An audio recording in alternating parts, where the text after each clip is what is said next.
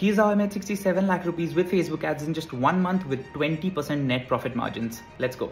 Last month in May 2023, I spent around $19,000 on Facebook ads, which is around 17 lakh rupees, to generate over 6,000 purchases of a product, totaling to around 70 lakh rupees. Now get ready because I'm about to share some numbers with you. Okay, so we spent 17.75 lakh rupees on Facebook ads to generate a total of 6,861 orders.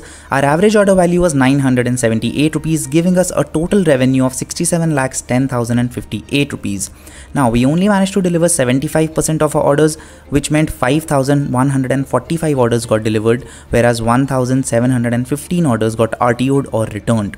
The cost of goods of these delivered orders was 8,23,320 rupees, and the shipping cost of these orders was 4,63,117 rupees.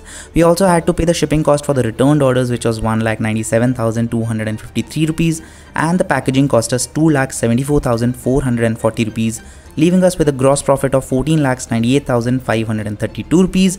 We also deducted salaries and software expenses from it, which was 1,49,853 rupees, leaving us with a net profit of 13,48,679 rupees, or 20.09 net profit margin. This is a new semi-branded launch and scale strategy that I'm using with any product that I can find on Facebook ads library. And if you'd like to learn how to do the same, don't forget to follow me.